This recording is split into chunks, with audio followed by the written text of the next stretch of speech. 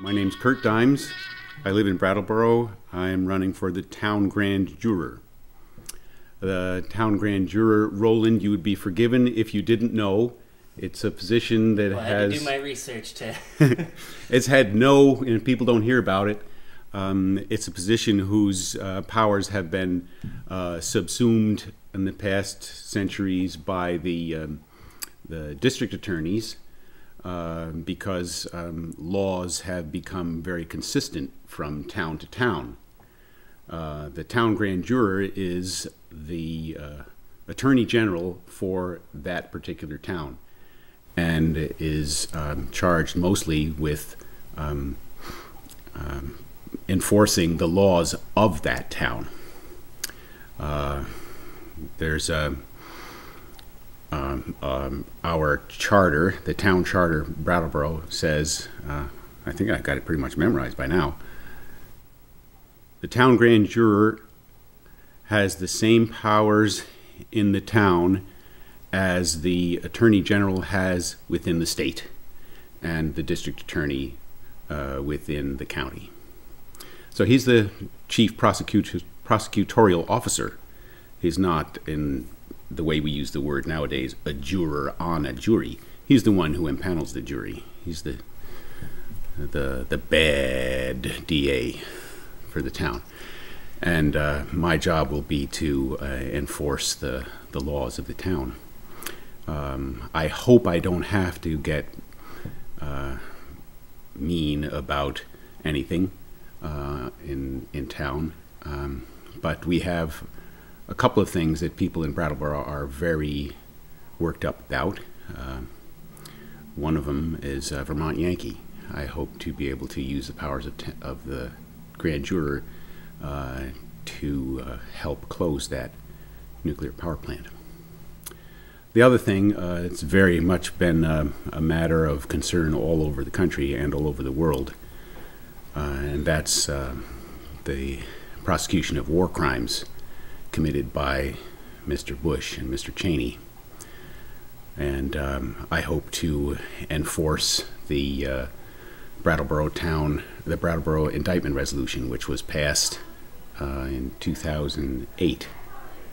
I have already have the support of a number of prominent attorneys and legal counsel to the FBI and former military prosecutor Bob Bowman, the former director of Star Wars under Reagan, and Daniel Ellsberg.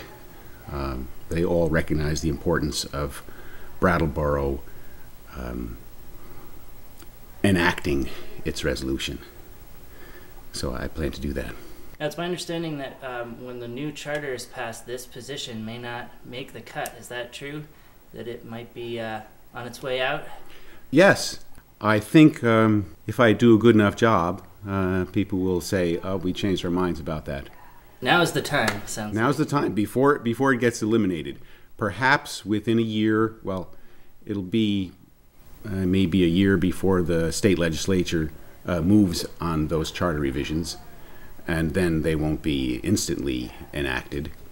I figure we have a year, maybe two, to draft an indictment. And then also, according to the town charter, I can impose on the county district attorney and the town attorney to assist me.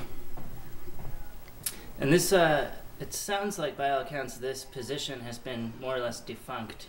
Yeah. For, I don't know, the better half a century. Or... Well, at least as long as the incumbent has been in office, no one's even heard of it.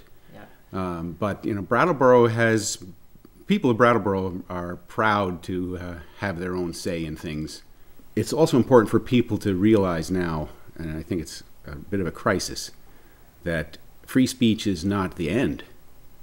Our government, our central government, has become so obdurate. So what does that mean? Obdurate means like a rock, you know, hard, unresponsive, does not care what the people think.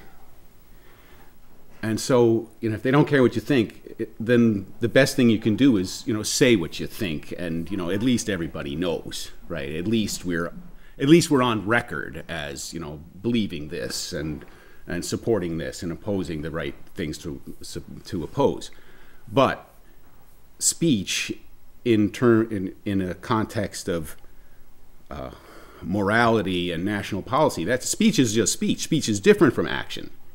And a resolution, like something little like you do at New Year's, is something you do to act on. It's not just something to, pin on your lapel and say, okay, I did this. It's something to act on. And our unresponsive government has made people think that that's the most they can do. It's free speech. That's where you start.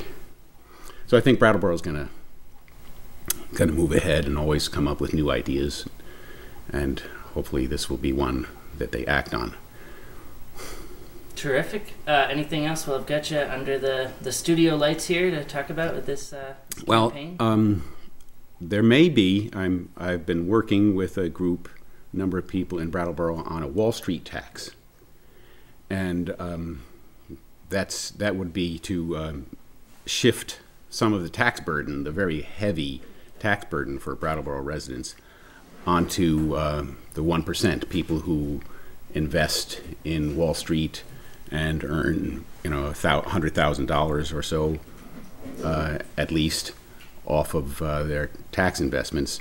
The stock market is not taxed at all. Its transactions amount to trillions of dollars every year. Trillions and trillions of dollars. Everybody else is taxed. You invest in real estate or coins or whatever, you're taxed. You get taxed on that.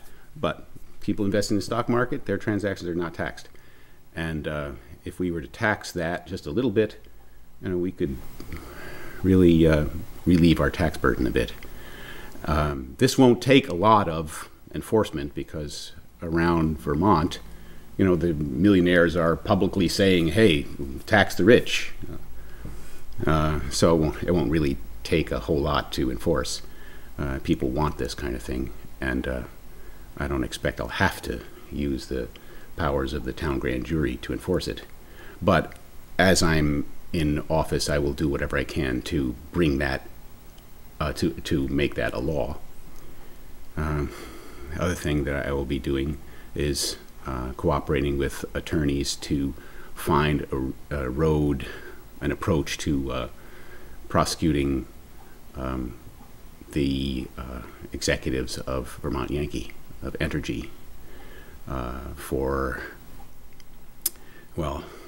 maybe for depraved indifference, grave bodily harm. Spreading radiation on people it's not a good thing. And they have been deceptive about it. So charges of fraud might be involved.